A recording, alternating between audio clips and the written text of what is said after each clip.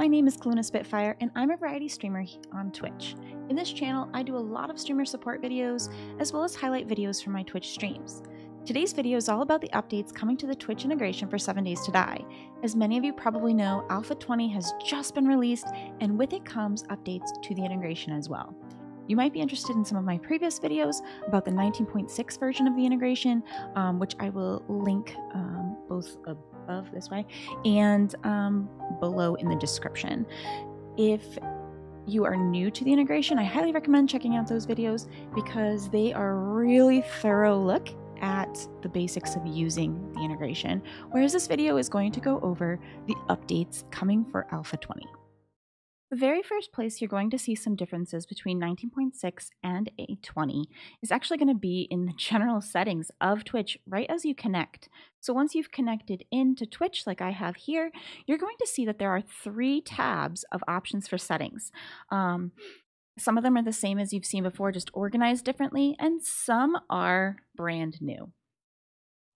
So allowing actions and votes, so actions was there before, but votes was not. So votes is added into 20, and they have hordes and buffs and all sorts of things that you can allow your chat to vote on, and they give the chat several options, and you can turn them on and off either separately. You could play with just actions by turning off votes, which would be like what 19.6 was with all the new interactions on the actions board, or you could play with just votes. And this might be really good if you want to have reduced clutter in your chat, or you could play with both. Progression was there before, but progression does affect votes as well. So if you turn this off, it will give you the hardest votes on day 1.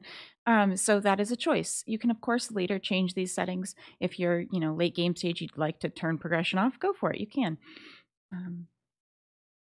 Crate stealing was always there. Global cooldown was always there. Spam delay, that's new. So this is when it's happened to me, it's happened to a couple other people I've seen, where you get one person in your chat who has written a macro or has keybinded to their keys the spawn commands, and they're the only ones able to get spawns in before the cooldown bar is full, because they will spam your chat with so many commands that no one else gets a word in edgewise, basically. And what this does is it forces them, so even if they type that in chat, only one of those per every 3 seconds, 2 seconds, 1 second, and you can go up to 5 seconds, will go through. So for example, if they spam 100 in 1 second, which I've seen somebody do, only the first one will go through. On the next tab called Interactions, you're going to see a whole bunch of things that were not there before. So some of them were when they were talking about actions. So actions during Blood Moon, you can turn on and off. Standard, like normal, turn it off. Or just the cooldown actions, so the nice ones. Actions during quests. Now this is new. If you have noticed, a lot of streamers like to pause or were really annoyed when their quests got destroyed because chat decided to murder them while they were on a quest. You can do only nice things on the quest. Standard. So if you like that chaos, or you could turn them off entirely during quests. Do note that as soon as you finish the quest, even if you're stuck someplace really strange, it will trigger the actions to turn back on. So as soon as you collect your satchel, or as soon as you kill the last zombie, it will then go off.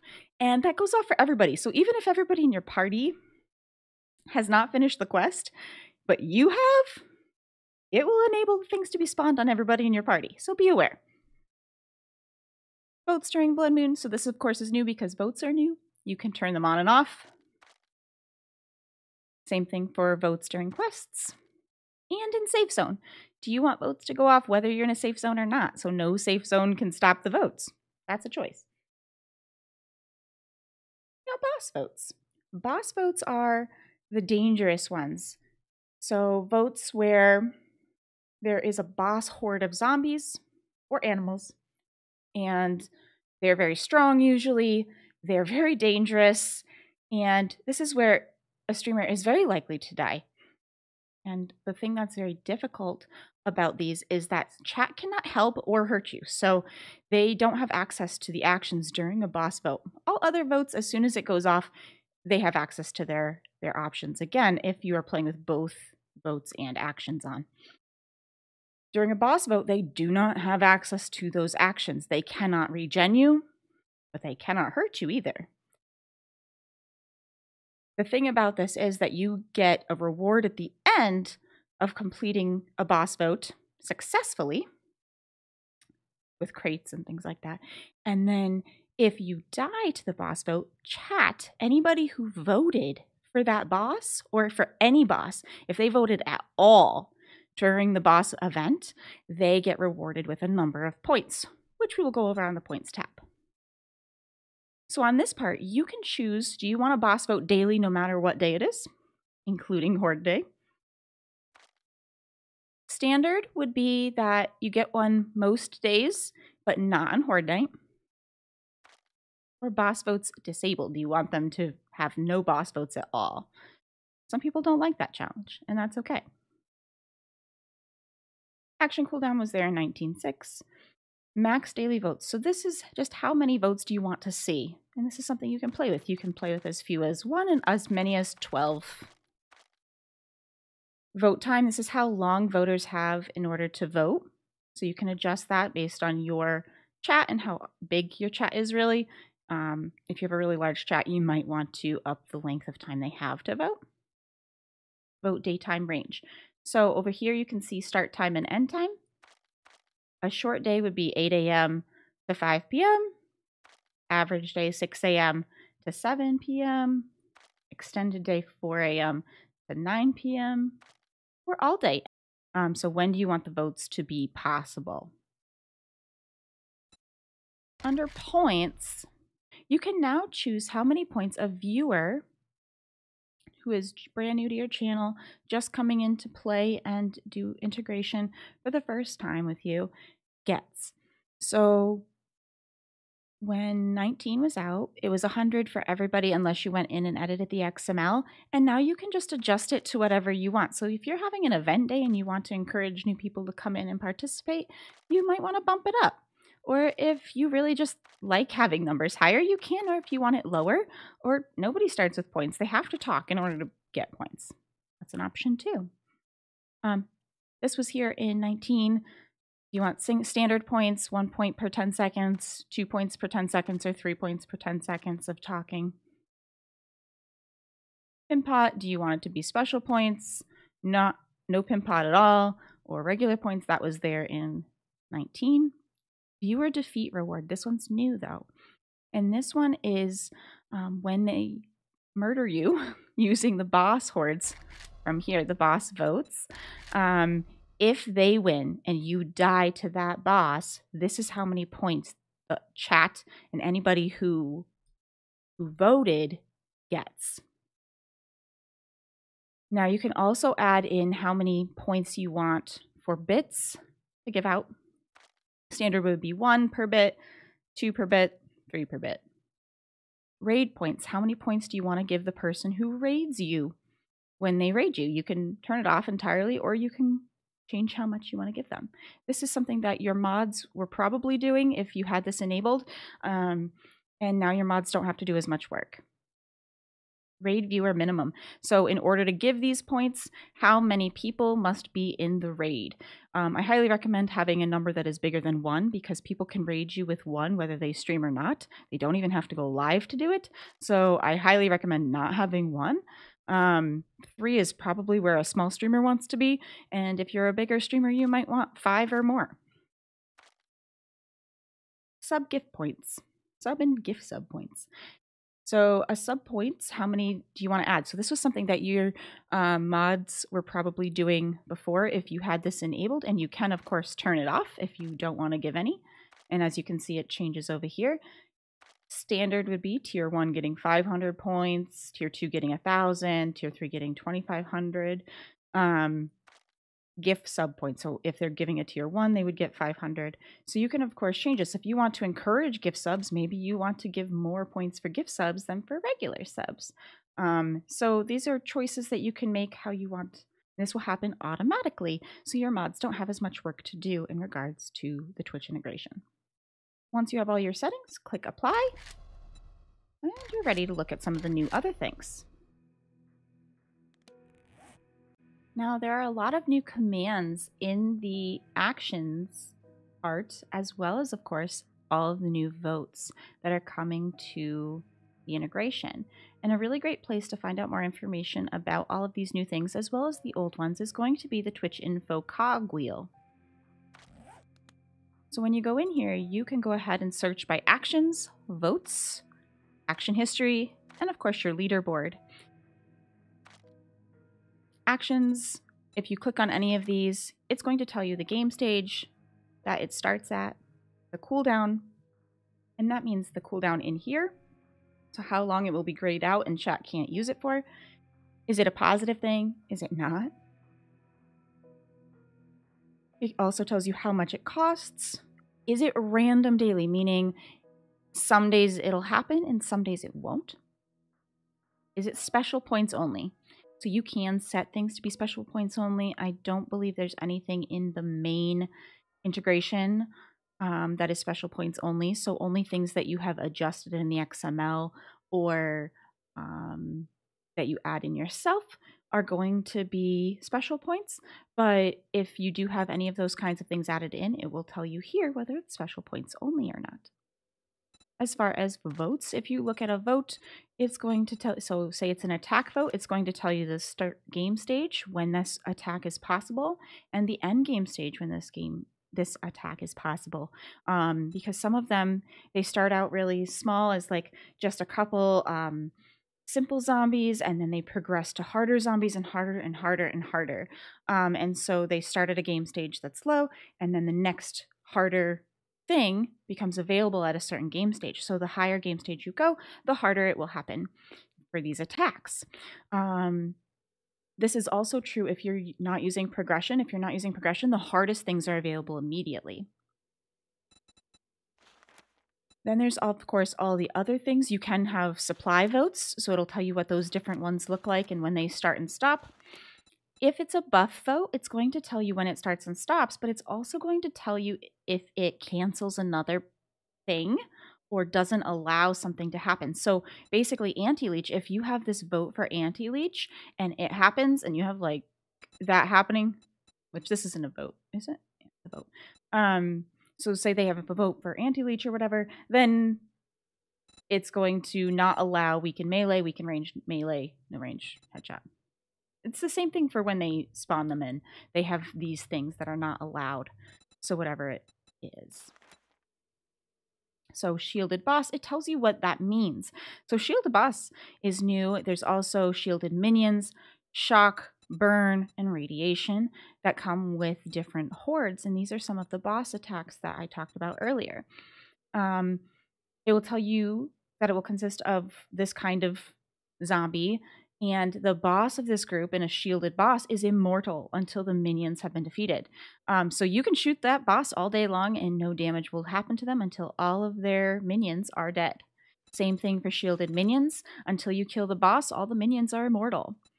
Shock, if the zombies touch you, it will shock you. Radiation, if the zombies touch you, it will cause radiation.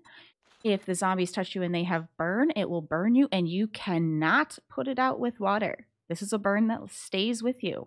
So be careful. These are very, very dangerous when they get to this stage. So game stage 30 is pretty dangerous, as you can see, because they are not just a simple bike or horde.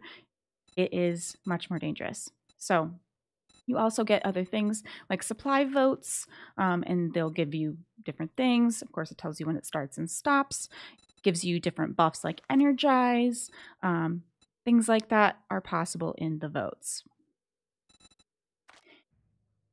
So some of the new things that are available for different commands in here, as well as for votes, are things like celebrate, where there is, for a certain amount of time, all the zombies when you kill them, or animals when you kill them, turn into confetti, which is really fun and exciting. Also kind of encourages people to leave and go attack things because it is exciting.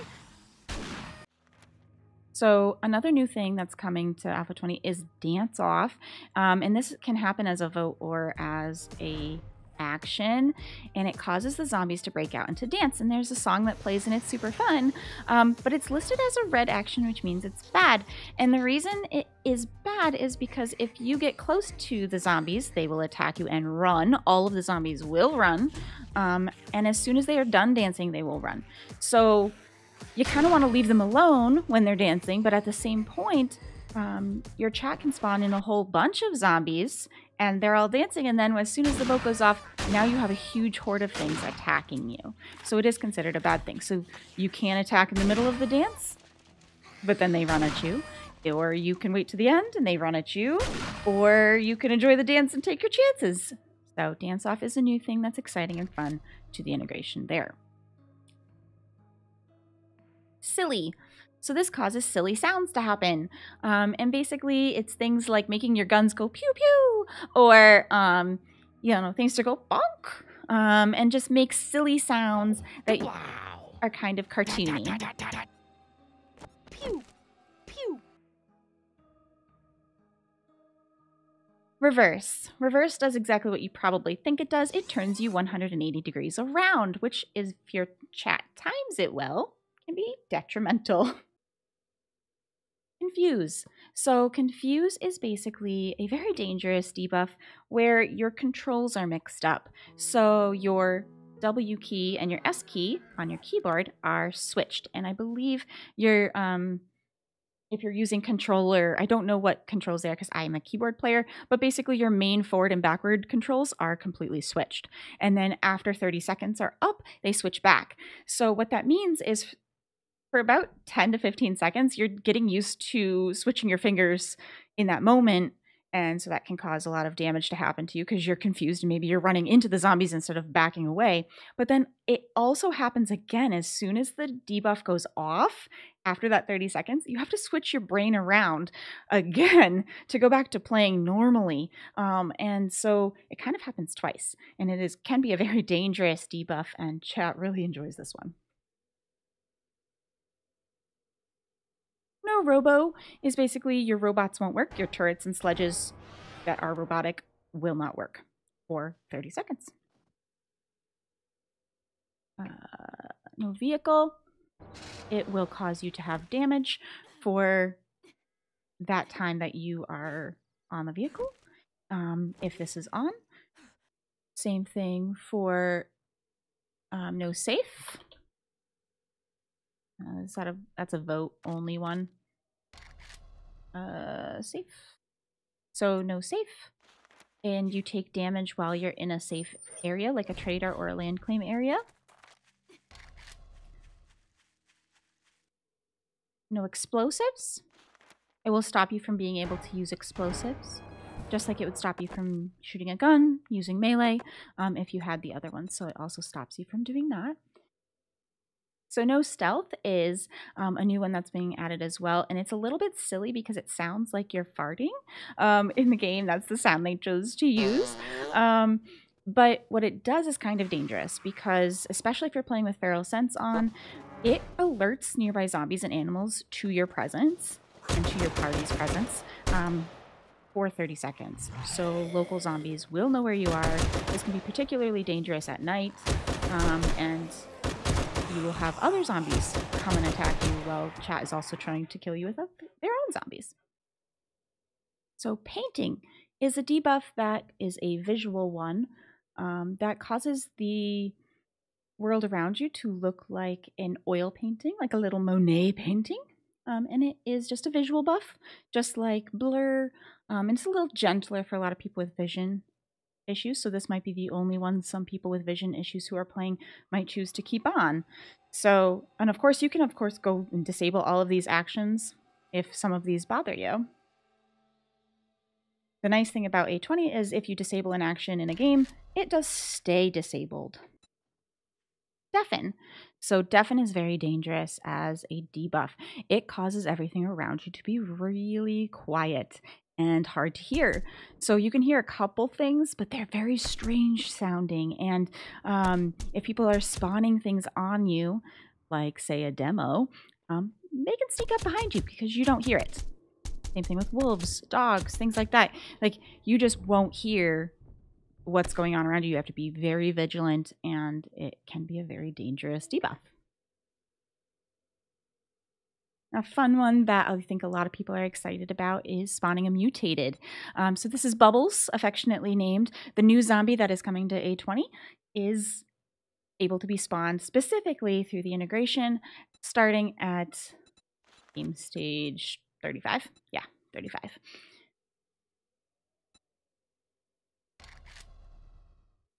Tourist has also been added. So they were just listed under tough before. Now you can have a zombie tourist that is a specific spawn that you can choose instead of just having spawn tough. And of course, if you go through all of these, you can go ahead and turn them on and off as much as you want. You can disable them. There are, of course, tips in here as there were before. I highly encourage you to read them. They are very helpful when you are trying to figure out what things do and how things work. Especially if you are new to the Twitch integration, these are very helpful pieces of information. We also have big heads, which is an action and a vote. And as you can see, Jen behind me has a really big head, but it also occurs with animals and zombies. So for new votes, we also have a couple things that are vote only. So jumbled backpack is one of them. And this is where your backpack will jumble up, and every time you open it, it will be jumbled again. So there is no organizing it. There is no touching this and to sort. Nourishment is one that a lot of the chat might be confused by. Basically, it heals food and water over time for 60 seconds. So your food and water will go up to max.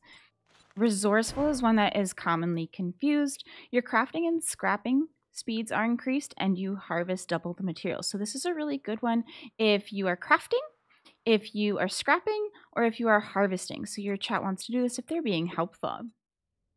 Okay, so another thing that has been added to the integration for A20 is actually a set of new admin commands. And you, of course, have your checkpoints, your game stage checks that your chat can use as per usual. You now have, and you can do commands, and it will list the commands that are possible for everybody, including mod commands. So some of these are mod only. One that is really helpful is actually _ backpack. That's not listed in this set of commands currently because it really is just mods only or the streamer themselves. If you die in game and then you need to get to your backpack, especially if it's really far away, a teleport is possible if that is something you choose to use. So you may want to just inform your mods whether or not you wish to use this and when the situations might arise that you want to use it for. Another new command is, of course, for the new possibility of Twitch _events.xml. In that XML file, you can add in things that you can do during stream, like people will give you bits, subs, gift subs, or rates. And not only can you give them points, like I showed you before, but you can also trigger zombies, or maybe you want to drop ammo supplies or something to occur when that happens. So say you set up a wolf to spawn when somebody does a regular sub, but you want to test it and you're not online and you can't really just sub to yourself. So what do? You can test it. You do redeem _sub, the name, so Luna Spitfire, and the number of months they have been viewing. So if this is their first one, so of course you can go in the XML and be setting up different things to happen per number of months. You can set up a different thing to happen for somebody who has been subbed for a year versus somebody who's subbing for the first time. That is possible. And so you would just type this into chat and whatever you have set would go through. And if it doesn't work while you're in game, then you know that you didn't set it up correctly. So this is a great way for you to test those things that you've designed and put into your game. Another one that you can test is redeem bits, and of course the viewer's name and the amount. So say it's 1,000 bits. Maybe you set up that Grace is going to spawn when 1,000 bits are given. You can go ahead and test this out as soon as you've set it up on your XML sheet, and then you can go into the game and test it out. So another one that you can do is redeem gift sub. Put, of course, the name and then the number of subs that that person has gifted. So you can have different spawns for different numbers of gift subs. So you can reward people even bigger and bigger and bigger. And you can design this all yourself in that Twitch Events XML. And the last command that's new to this is redeem raid. So you can give somebody, whoever is raiding, you can test this one out and how many viewers. Maybe they had 35 viewers and you would test out that. So theoretically, you could have different raid things that happen based on the number of people who come in on that raid. So that could be really exciting too.